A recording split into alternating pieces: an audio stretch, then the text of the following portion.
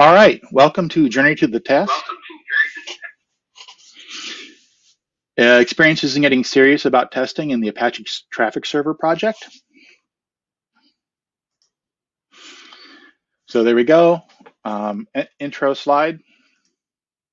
So I've been professional for a little over 40 years. I'm a tech lead at the Edge group of Verizon Media, who are responsible for developing the CDN, which is traffic server based. I joined up the traffic server community back in 2010. I've been effectively a tech lead and architect for the community for most of that time. All right, so what was the state of things when I started? So when I joined the ATS community, testing is done by a set of hand-rolled unit tests that used a little bit of infrastructure framework that did accounting and would generate messages if something failed. We had some internally supported tests called regression tests, which were built directly into the executable binary, and you would run by firing up the traffic server binary, giving it specific arguments and saying, run these regression tests. So in the early days, this was okay, but the testing was sporadic at best. We got a few new unit tests in during this time, but really we didn't get any new regression tests because the regression test framework was obscure and not documented and really hard to write tests. And particularly if you had to run traffic through the traffic server, you had to compose with very bizarre synthetic clients and servers, and effectively it prevented this from moving forward. So as I said, initially that was kind of okay, but as always, everything gets more complex, and also the community was growing at the time. So we were moving from a very relatively tight-knit set of developers who all knew each other to a more diverse and broad community where there wasn't always direct personal contact between them. This created a lot of testing situations where since there weren't really any new tests, but we were adding new features by new people, we were putting untested stuff into production. For instance, our HTTP2 support has had a number of problems, and we're still struggling with that 5 years later. Obviously, we've made a lot of fixes there, but that was not an experience that we really wanted to repeat. And there were also some doubts about how similar our regression tests, the internal ones that run inside with their synthetic setups, were to actual production use. So you're testing the software with itself, and you can get into holes where the bugs cover themselves, so to speak. So the community was concerned about this. We said, well, obviously we need to do better testing.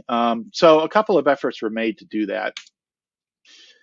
The first one was a project called TSQA, Traffic Server Quality Assurance. It was built by James Peach, who was one of our star developers there. It was basically a bash scripting system. That was back in 2013. And it had some issues. It had a performance issue in that every single test would build a brand new traffic server. Now, this is really nice because it meant we could test traffic server with different build options. You could set various ways to have TLS or not TLS or any of that, but still really slow for any significant number of tests. It was also kind of fragile in that as a bash scripting, what it really did was let you, in effect, make notes of manual testing that you did, of things you set up to run traffic through traffic server. So all of the infrastructure you needed to actually test it, you had to hand write as shell script commands, do all the process management, set up your background tasks, and all of that inside the scripting in bash. And if you needed different configuration files, you'd have to roll those by hand and use cat, essentially, to write out the configuration files that you need. So this was not really very successful. It was a good attempt, but in the end, I went back and checked the source log. We ended up with 7 different tests for this, which is not a roaring success. So this was known at the time, and after about a year, another developer named Thomas Jackson came in, and he tried to learn from this experience. And so he wrote a Python-based infrastructure, one, because he was good at Python, and two, well, it's a common language. And this was intended to replace the TSQA stuff. Now, this is clearly an improvement over what we had before. Because you're using Python, you could build these Python classes to do a lot of the infrastructure work for you, to fire processes, to adjust configuration files. And again, because it was Python, it was simple to go and get a Python package that lets you create an internal HTTP server, lets you do internal HTTP clients, or call Carroll to do this kind of testing. So that became much easier to get those stuff fired up. The internal HTTP server was set up in such a way that based on the URL path, you could call different Python functions and then have those Python functions generate return stuff. So clearly better, still not really a success. We had some initial activity that came up and people wrote a few tests. And by few, I mean, in the end, I went check this again, and a total of 12 tests were written using this system. So again, we did better, and it was a good sign, but still really not getting to the level of testing that we thought we needed. So what to do?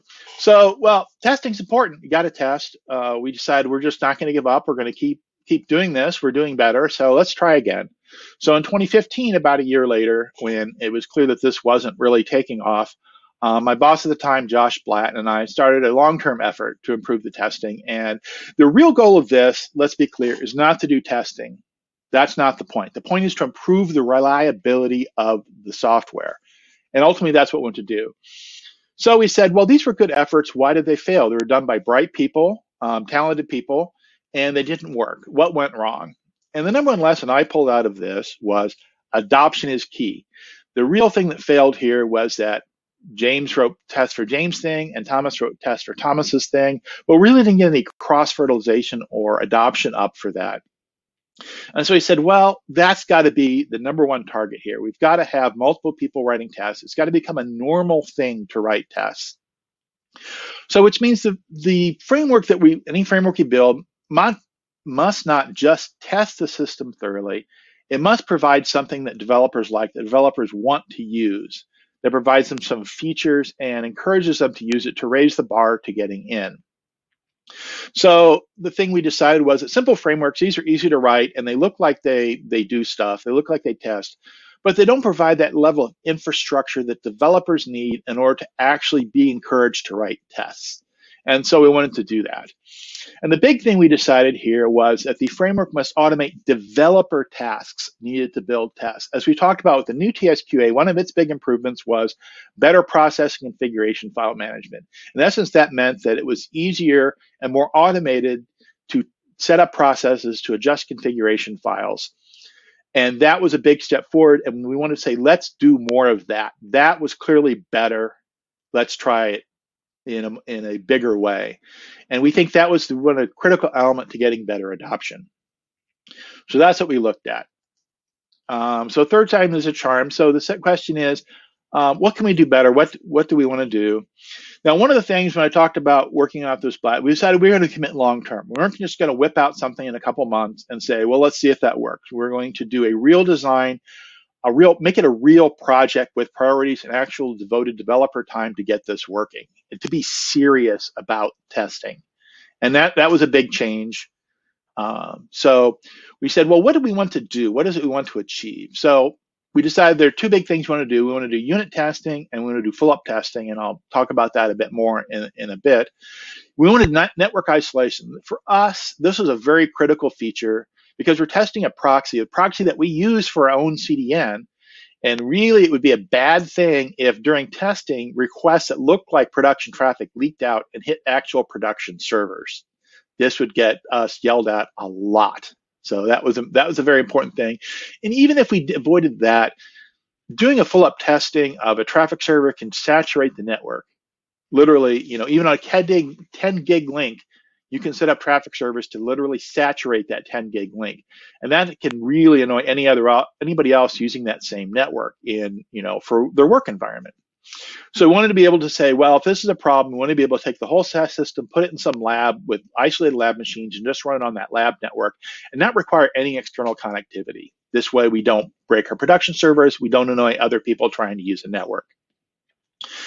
Another big goal was repeatability. So great, your tests run and it says there's a failure. Well, how do you debug that?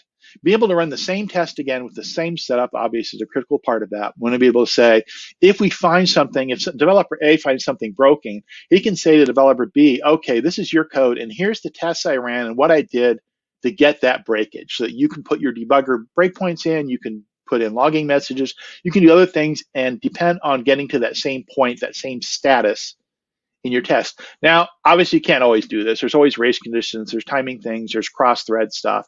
But we wanted to get close. We want to at least have the as a base, generally being able to get to the same sort of state that you had when we detected the problem. Another issue we had, which is particular to us, I'm not sure how general this is, that we're testing a proxy.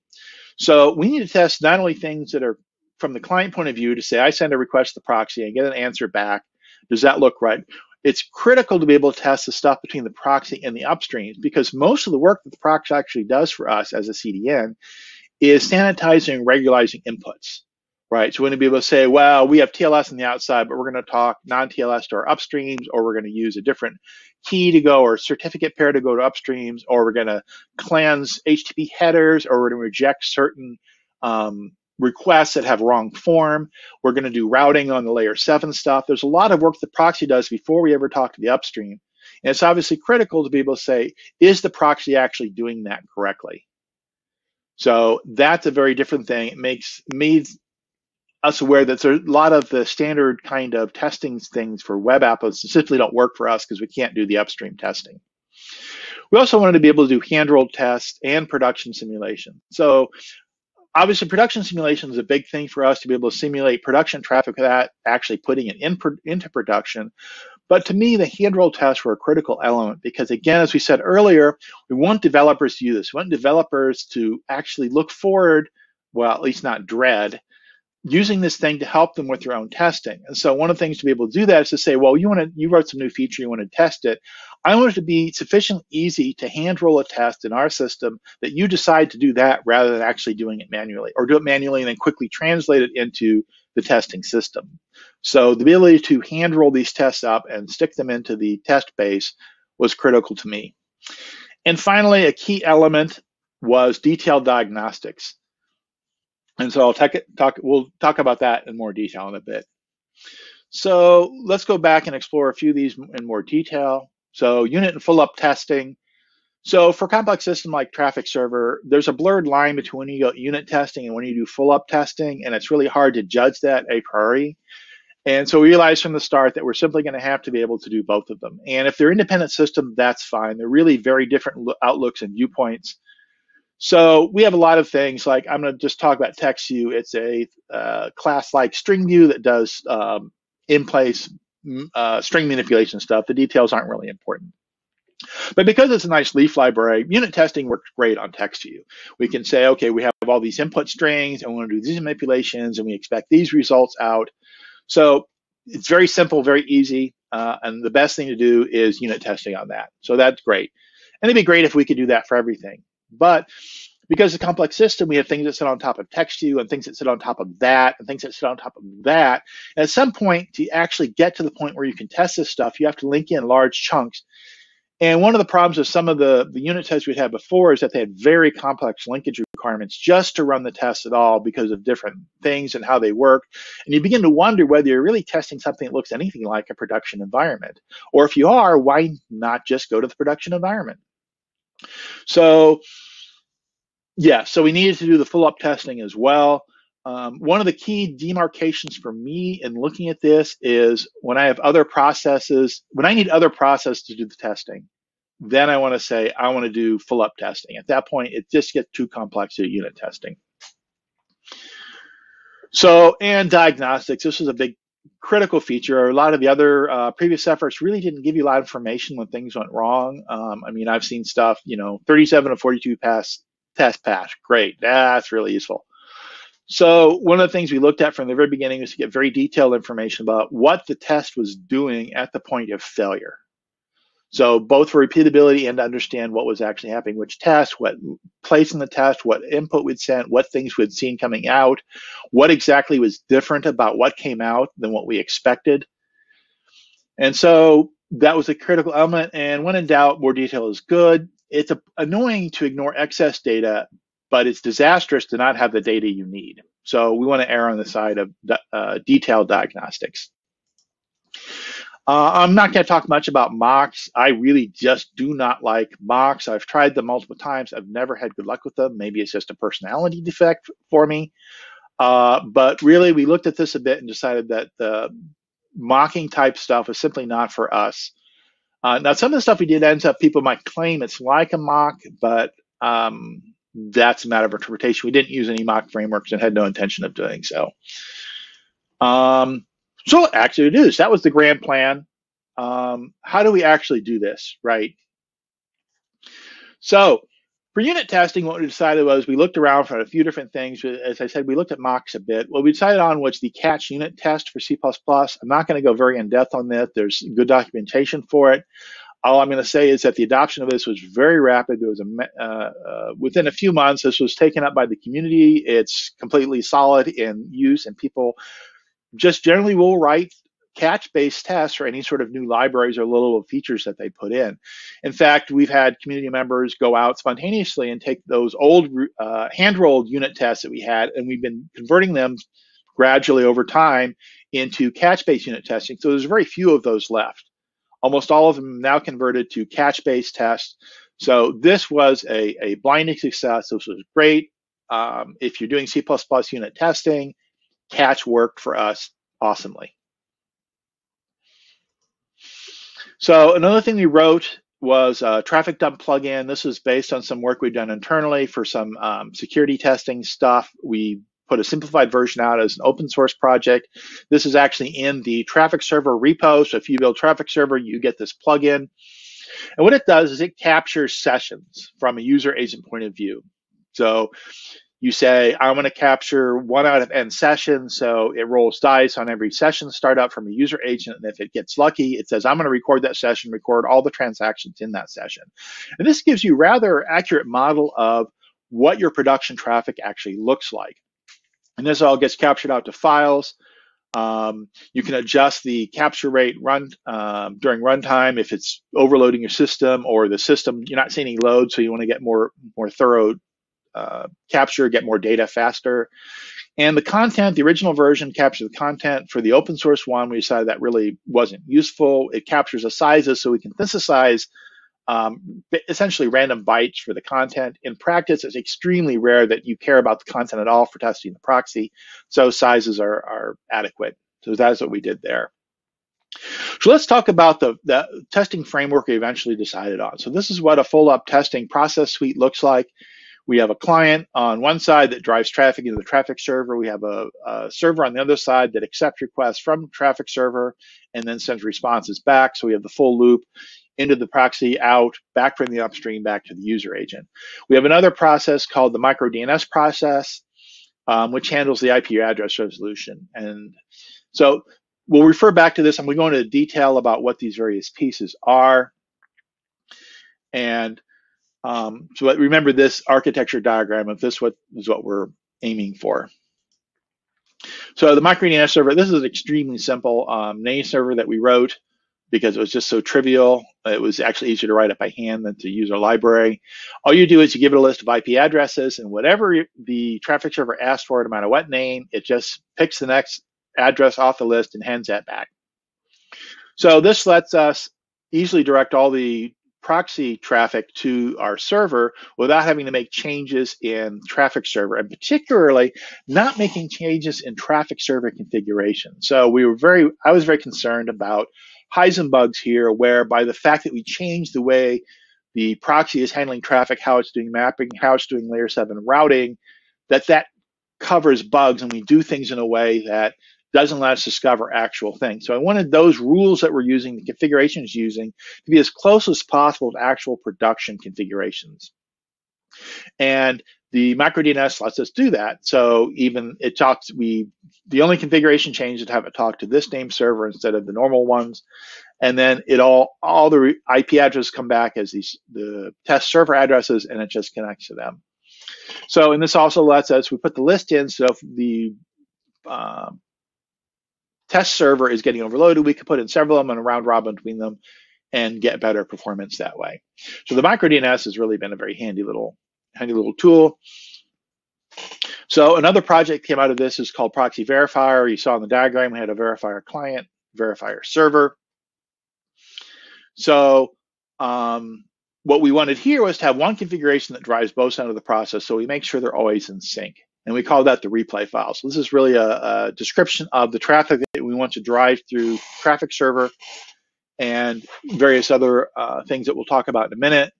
So it records sessions, and inside each session is a set of transactions. The transactions have the user agent request, the proxy request, the upstream response, the proxy response. And these are described in a way that either are used to send the data or to check the data the proxy sent out. Now, this actually was open source this year, so it's available for other people to use. There's a URL for the open source for this. This is not required for just traffic server. It doesn't require C++, although it's written in C++. But anytime you want traffic to pass through something, this is very handy. And in practice, actually, I frequently use just the server part to set up very specialized web servers. And it makes it very easy to say, okay, when you get this request in, I want you to send this response and get these lists. When you're testing precise behavior of your proxy or other sort of web application, it can be really challenging an HTTPD or a LIDE set up in a way that it responds the way you want. With the verifier client, I can just specify, okay, on this request, here's the headers I want you to send back. So the way this works is we have the verifier client, the verifier server, we have a replay file. As I said, we have the 4 elements in there. So it starts off by the verifier client finding a transaction, looking at the user agent request for it, and sending it up to traffic server. That arrives at traffic server. Traffic server then processes that as part of the test system and sends it off to its upstream server, which the micro-DNS has pointed out the server over here. The server then uses data inside the proxy request to figure out which transaction is actually being processed here. And there's a variety of ways to do that. We made this very flexible. By default, it uses the URL. You can also specify a particular header field. So a lot of the tests actually say, well, we're going to attach a header called UUID and use that to indicate which transaction is being used. You simply generate a distinct UUID for every transaction, put the header in there, and then the verifier server can look that up. You can look up other headers. You can use the URL host, the host in the request if you want to do that. So we made that really quite flexible. You can do whatever you want. Then the verifier server does the lookup. It then uses the proxy request data not only to do the lookup, but also you can set verification options on there to say, okay, I want you to make sure header X has value Y. I want you to make sure header X is there, or make sure header X isn't there if we're testing sanitizing to say, well, I want to make sure these headers from a user agent never make it through to the upstream. Let's validate that those headers were in fact removed. So it does that. Once it's done the verification, it goes and it goes into the same record and says, okay, here's the upstream response. I'll send that back. That then goes back to the traffic server. Traffic server processes that if an upstream had actually responded that way, and then sends its response back to the verifier client, which knows which transaction we're on. So it looks at what its proxy response record and says, well, let me check against that proxy response and make sure that in fact, the things that are supposed to be there are not supposed to be there, or the values are supposed to be are all there. You can check status codes to say, well, I expected that to be a 403 or a 502 or a 200 or a 204 or whatever, and make sure that we're getting the status and the headers and whatnot that we want back. And this is really very nice because if you actually do this kind of testing, there's a lot of variance in the headers you get back, and writing regular expressions or doing generic testing to make sure you get just the headers you want, and that they're doing that is really, frankly, kind of painful. And one of the things this does for us is that you say in the replay file, you say, well, here's the headers I expect back. I want you to verify this one and this one only, and I want you to make sure these are equal and not equal. And it makes it very easy to check exactly what you want without a lot of additional complexity. So we've been very happy with that. So let's talk about the overall framework. So great, so we have all the pieces, we have the architecture, we have the process layout that we want, all the processes to run that. That's great, but what we don't want to do is make the developers continually, every time they're at a test, do all the setup of all these processes to get everything running. That is a serious pain. It's easy to get wrong. And it's really pointless to have to duplicate that every time. So we went out looking for a framework to say, well, what framework can we use to make all of this work? That's easy, fairly easy for developers to use. So serendipitously, about the time we were getting serious about this, another developer who used to work at Intel named Jason Kenny joined the team. And he'd actually done quite a bit of QA and testing in Intel. He'd written this Python framework called Gold Testing Framework, which we call AU Test because AU is gold. And we said, well, great. This looks like basically it's close enough to do what we want. We have the developer in-house. He can do any extensions that we want. He can get us bootstrapped onto using it. And he can explore this for us. So we, to a large extent, decided on this because we had the in-house guy. And frankly, the other frameworks that we looked at were roughly the same equivalent. There wasn't a strong impetus for one or the other, which is why having a developer in-house tipped us this way. So what AU's test provides for us is the test management. So we can say just we want to describe the test, we want to say how the test want to work. It then does the process management for us to set up all the processes and then run the test client processes as needed, look at the results, do that out. It provides very detailed diagnostics, which is really nice. Jason was on the same page as I was about how testing systems are supposed to work. So AU Test was already providing very detailed diagnostics about what it was doing and why it was doing it and what happened when it did it. So we want this, and so this is the top level full up testing framework. So when we do full up testing, we fire up AU Test. It looks at the test files that we have, and then it goes off and it sets up all the processes and runs the tests. So the way it works is you have test files as always. These are Python code. Each file creates one more test, although in general we tended to stick to one test per file, although there are some that have more than one test in them. And the tests are defined as saying having a independent process management system. So each test sets up the processes it wants and then does test runs on it. So each test is divided into these runs to say, when I set up the test, I set up this set of processes, these configurations for traffic server. I run a bunch of commands to do each of those being a run. Each time I run those, AU Test will then check the output and verify whether that run was successful or not, and generate diagnostics if it's not. One of the nice things that Jason put in AU Test is if everything was perfectly, it doesn't tell you anything, which is awesome. It just says, hey, everything worked. And that's great. If something goes wrong, however, then it provides a lot of detail about what exactly didn't go right. So all the logic in the test files is descriptive, not imperative. It doesn't run the test, it reads the files. The test files really generate data structures. And then after all the data structures are done, then AU Test goes through and actually executes those data structures against the traffic server. Now, one thing I want to point out here is that AU Test of itself is incapable of testing traffic server. It's designed to be specialized for a particular testing framework, which is exactly what we did. And this is primarily Jason's work in that he wrote extensions for traffic server that convert AU Test from a generic framework into a traffic server specific testing framework. And this is all part, again, of the developer automation stuff. So when you want to set up a traffic server in your AU Test, there's simply a Python command that says, hey, set up a traffic server for me. And it goes and does all the hard work of updating the AU Test data files, test data structures to set them up in a way that when they run, a traffic server comes up. There's a specialized one for micro DNS. So you say, okay, well, I want a traffic server and I want a micro DNS and I want a verifier client for me. And then those extensions in conjunction with AU Test arrange for all these processes just to fire up for you and be okay. And it tests, well, did the process come up? Did it crash? Is it working? Is it ready to run? And it does all of that work for you. And this is a big, big deal in terms of getting people to actually write tests, because now setting up a traffic server is a one-liner in your AU Test file, and you just say, I just want the traffic server. And it also has extensions to do all the configuration files. You can say, okay, well, I've got this configuration that has all these tunable knobs. Here's the knob that I want to set. Here's the value I want to turn that knob to. Go in and update the configuration file for me and make all that work. And so that's really, really nice. And this is a key part of the ease of use, and that's one of the key themes I want to talk in here about, and this whole talk is about how techniques for making this easy for developers to use. And so that's really a key part. So what are the results of all this work? So this was actually, as you can see from the dates on here, this has been multiple year effort that we've worked on. Basically, from 2015 to about 2017, we did a lot of the infrastructure work, built stuff.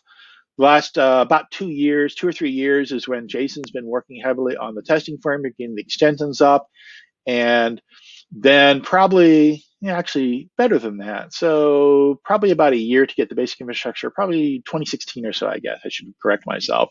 spent a year or two getting all the AU test stuff up and running. Unfortunately, even though we said developer time, it wasn't full time for anybody. But we did have quite a bit of developer time, and then we've had the community working on this, building tests. And so actually, I'm pretty happy with this. So we've got 178 test files now. I just checked last week after our summit, which is more than order of magnitude than any of the other ones get. We're still adding AU tests. We have tests written by a good number of people in the community. I would say probably at least half the community has actually worked on or written one test, which is just a fantastic rate of adoption compared to previous efforts. We've got the community agreement. We've committed to using AU tests. The utility has been demonstrated enough that people are saying, well, although it's got problems and we need to work, needs some fix up, we're going to do that. We're going to keep with this system. We can see the potential in it. We can get this to where we really want to be. The opinion of myself and several of the other senior developers is that we've had much more stability in our releases, particularly with ATS 9, compared to some of the earlier releases that really drove this process getting running. In terms of internal adoption inside Verizon Media, the process has been just vastly smoother than the last release upgrade that we did, which frankly was well, it wasn't a disaster, but it was really, really unpleasant. This has been just difficult, but just so much better than previously.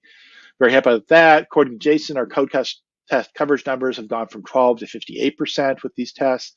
So that's great. Obviously, we're still moving forward. We're writing new tests, but overall, I think this has been it's clearly been a big win. It's just so much better than it was. And we have a clear path to move forward and continue to improve this.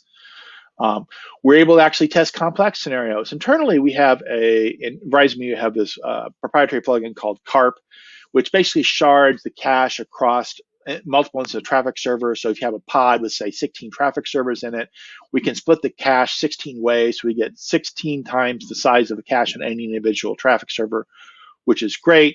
And so what the CART plugin does is when the request comes in, it looks at the request, decides who is the host for that particular request content, and then either, if it's local, does it locally or routes it over to some other one.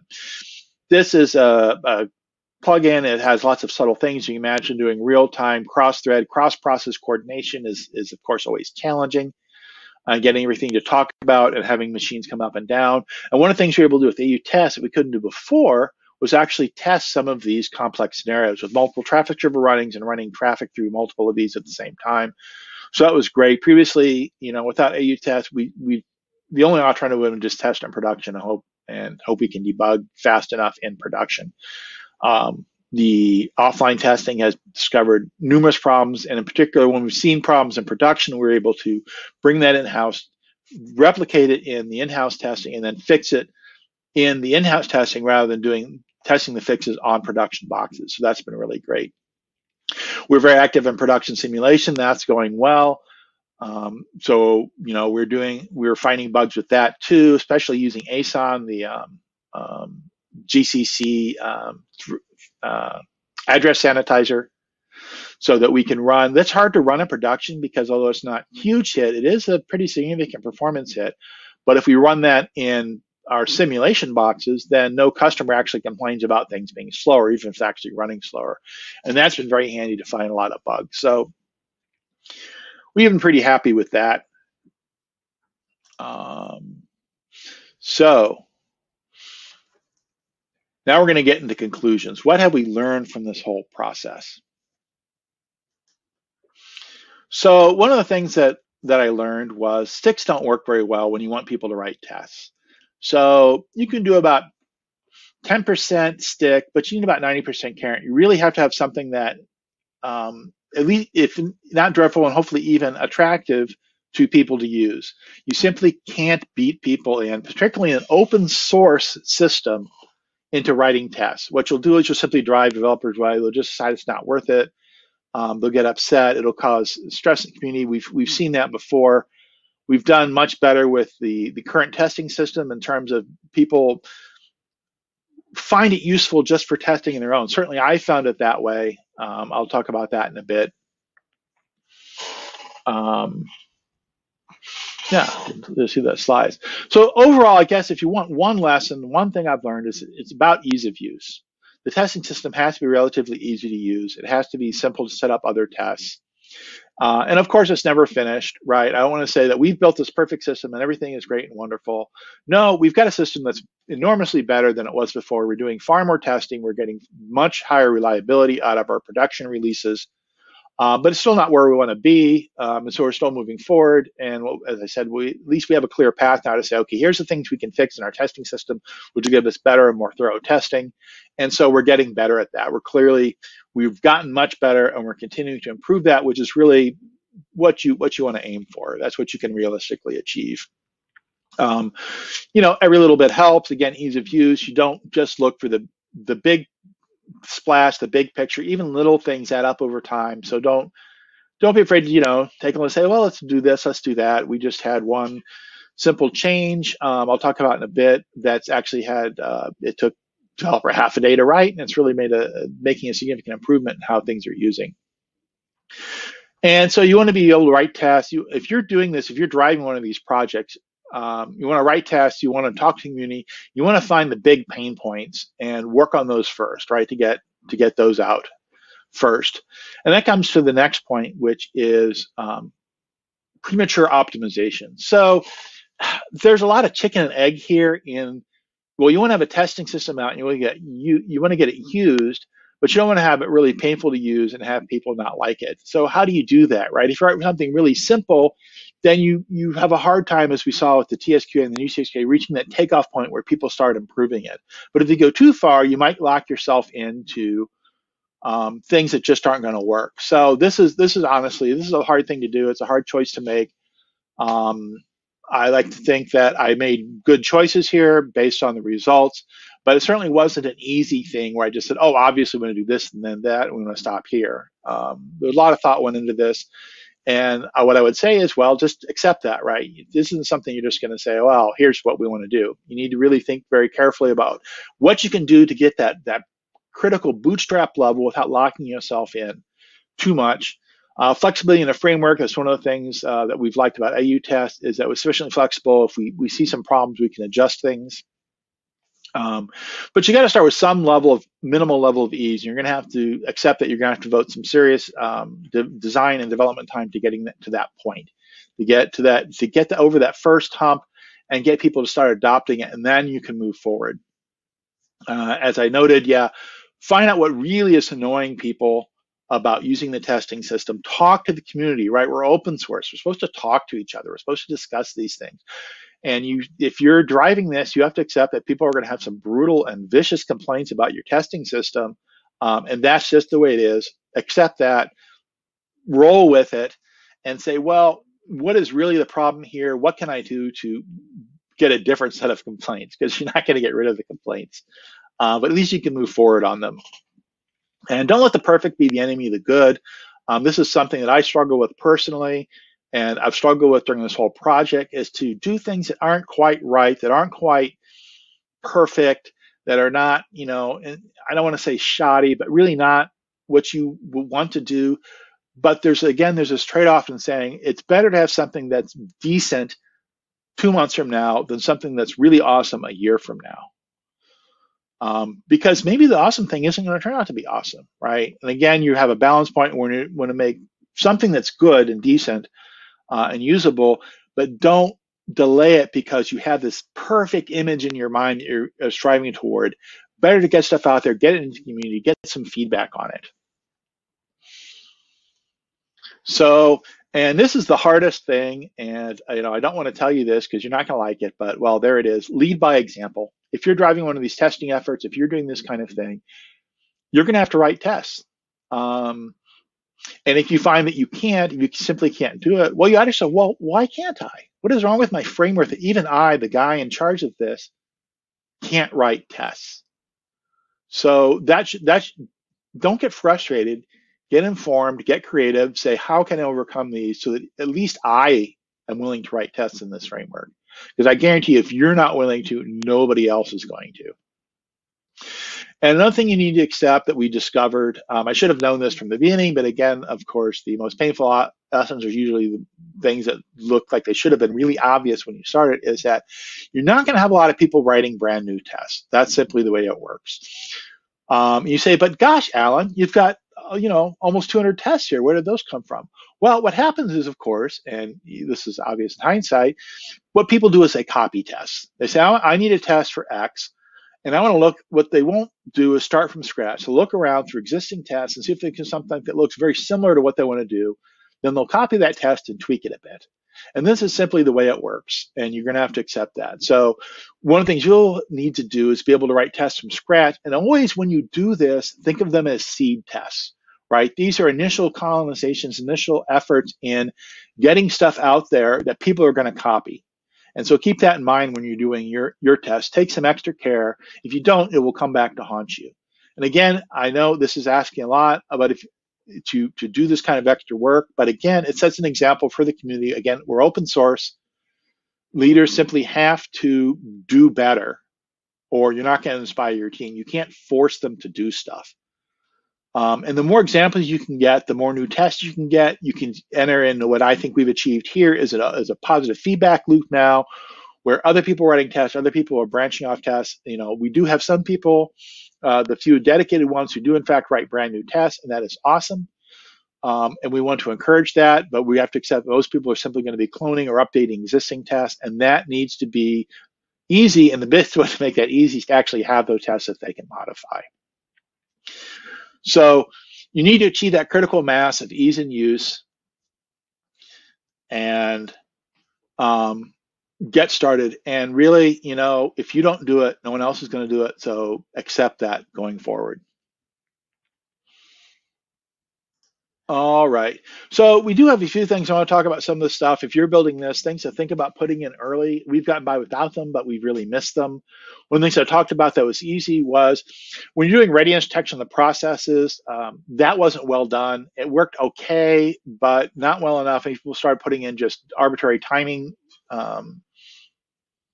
delays to make sure things were up, things were ready.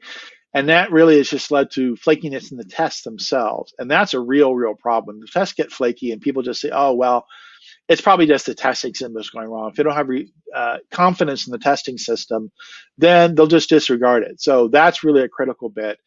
And we made just a simple improvement where we can check files for whether certain text phrases are in there, and we tweaked the traffic server itself to generate these at various key stages, so we can say, well, we can watch this file when this text shows up. We know that this is ready to go, and that took one of our developers half a day to tweak that up. It's just not really complex in Python, and it's really making a big difference. The tests are cleaner and more reliable.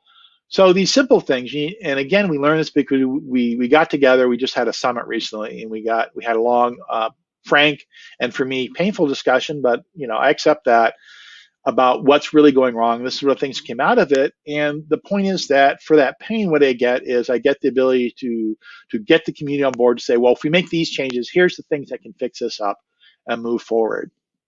Another thing I think we're lacking that we'd like to do is grouping mechanisms. So the AU test framework has the ability to run particular tests. You can do reg express filtering on the test names to only run certain tests, and that's okay, but we really don't have a good naming convention. We probably should go and fix that, honestly, but we don't.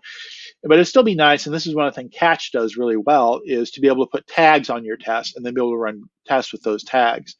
And so this would really be a big help to say, well, this is a smoke test. It doesn't really test very much. It just makes sure that basic functionality is running, like, for instance, traffic server actually fires up, plugins actually load, remap configs actually load, which surprisingly has been really quite useful. It's easy to get some of the linking wrong, and this lets you test that early on. So that would really be nice.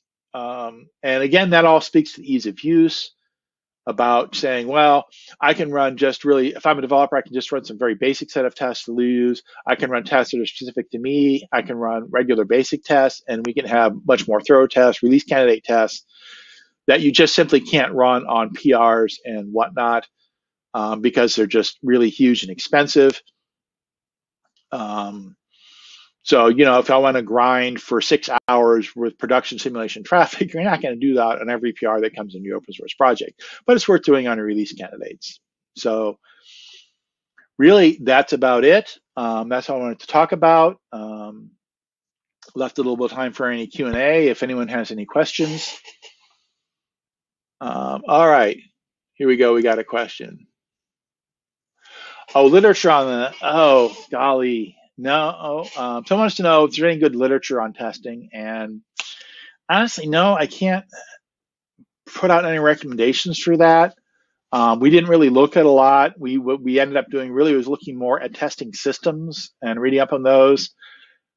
Because we had the design first. We said, well, this is the design we want. These are the particular needs we have.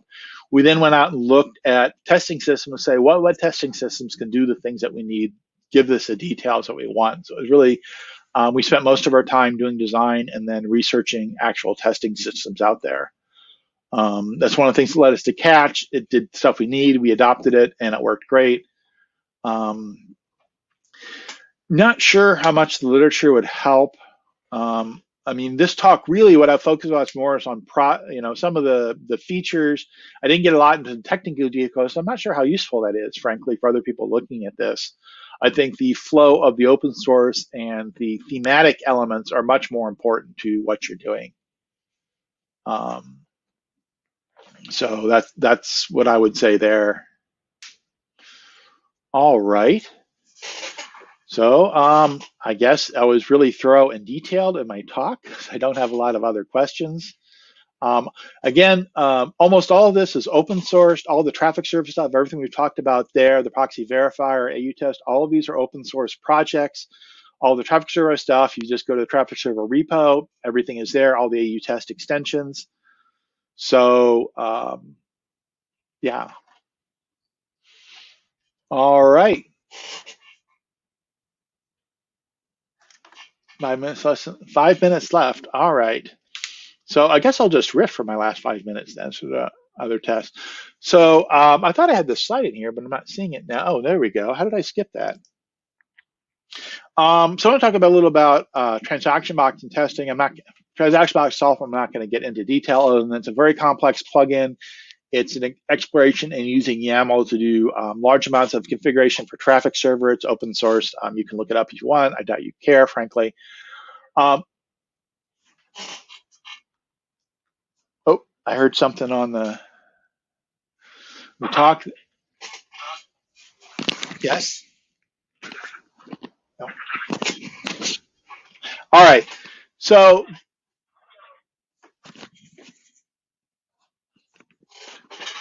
all right. Sorry, technical glitch. Anyway, for what's interesting here is I ended up adopting AU test. So, lead by example. Yes, I convinced everyone else to use AU test. I did it for traffic server, and when I had to test my own, basically personal project of a very complex piece of software to interact with traffic server, I ended up going with AU test and using the same infrastructure that we built for traffic server. Well, no small part because it's traffic server plugin, you test it in the same environment as traffic server, and that's fine. So we did that. The plugin itself doesn't really lend itself to unit testing, so I'm not really using unit testing on that. I have some separate libraries I built that I unit test those using Catch, of course. So we've experimented with AU test extensions for proxy verifier. Learned some stuff here in terms when I'm eating my own dog food in terms of easy use and how to automate stuff. We got, I think, much better here. We're going to be rolling some of that stuff back into traffic server. Again, the theme here that I want you to take away from this little thing is use the stuff, incremental improvement, ease of use, see what the pain points are, see what you're doing manually all the time, and then try to automate those. Flexibility, you have to keep that because you don't want to get too specialized. And again, there's a lot of balance here. It's part of being a architect, a designer here of doing this. I really loved proxy verifier, especially as I said, having the server and be able to have this very precise control over the responses. That's been really handy. So really, that's all I have.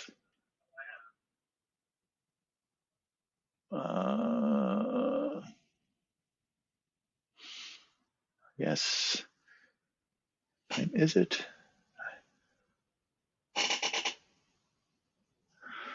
Let's see. Anything else I can give you 30 seconds of?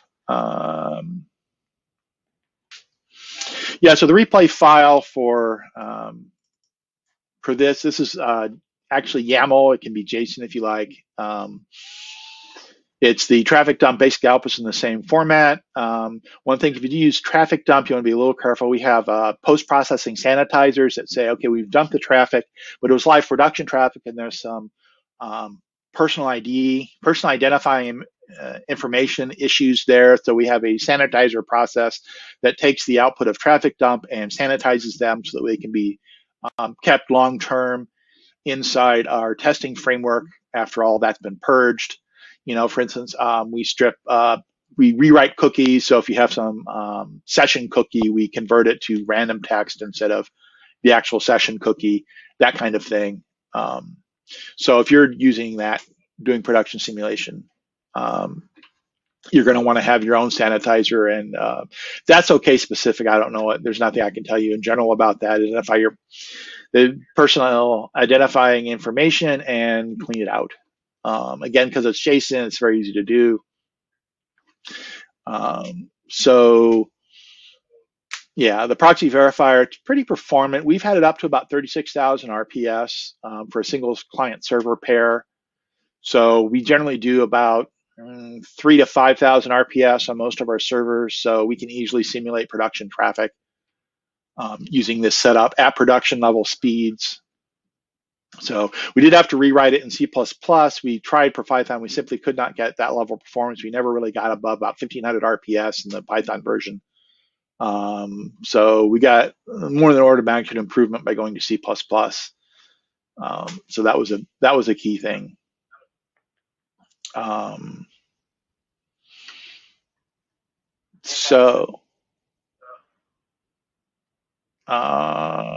Right. I was hoping for more questions, but.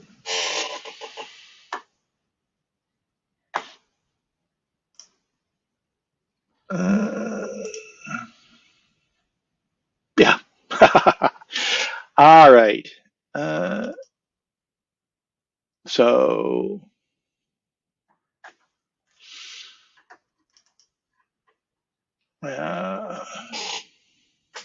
Yeah.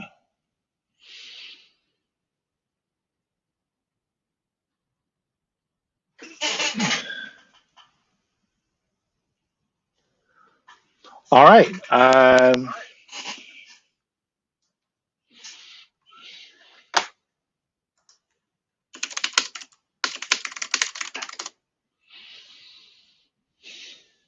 I'm doing technical check. Thank you. Thank you all for attending. It's been a wonderful experience here, and hopefully I'll be again at future OSS.